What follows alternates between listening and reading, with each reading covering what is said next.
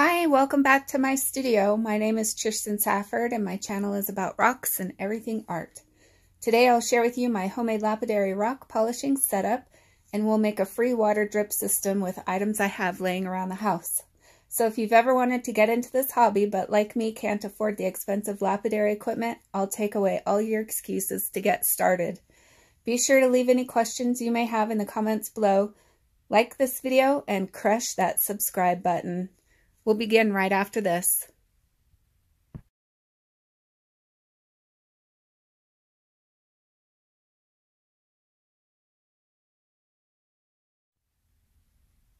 Okay, so you may be wondering why I need to make a drip system if I have this enclosed workstation.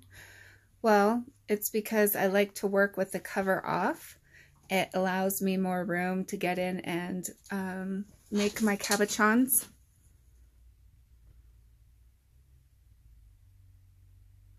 And I get tired of wearing the respirator. It really, I don't know, it's just, I don't like wearing a respirator. So if I have the water drip system and the water can drip down over where I'm working and I can keep my rocks wet and my tool wet, then I'd rather do that than wear a respirator.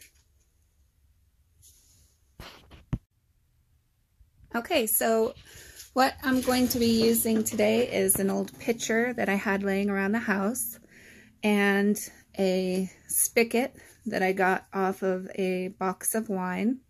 And I have taken a blow dryer and warmed up the plastic around the edge so that it will conform to the pitcher itself. Now I took a drill with the circle hole and I went ahead and pre-drilled the hole and cleaned it up right here so you can see. And what's going to happen is I am going to stick the spigot, that black part sticking out, it fits right in there. And then I'm going to take E6000 industrial glue and I'm going to glue it on there. And I left a little bit of plastic around the edge, you can see, and I'm going to also glue that down as well.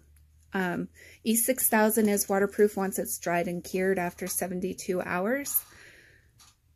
So I'm going to go ahead and glue that now. Okay, so I've gone ahead and glued it on.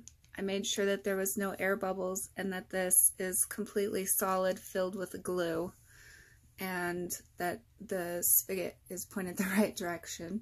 That's really important. And so now we just have to wait and let it sit and dry. Okay, so I have let this cure overnight.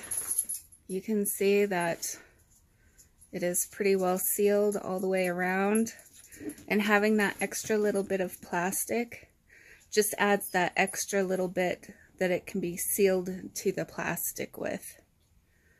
And then I went ahead and I did seal on the inside around where it connects there. So the next thing we have to do is see if this thing holds water or if it has any leaks. If it has any leaks, we'll have to go back, let it dry, and then go back over it with some more glue. And obviously you can see I have 4 dogs because I have dog glitter on everything, dog hair everywhere. Okay, let's go see if it holds water. Alright, I'm gonna fill it up so it's up and over the top there. And I'm doing it on the countertop so I can see on the counter if any water drops come out.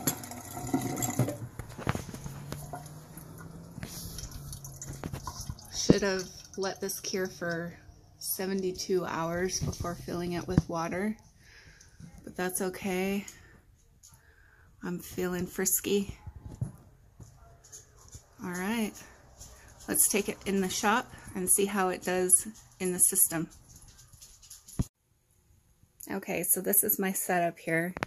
You can see I have one light going on the inside, one light going over the top, and I have gone ahead and drilled a hole, same drill bit that I used to make the hole in the gallon jug. And then down below I've just placed a cheap little 88-cent pie plate. Now to see how well it works.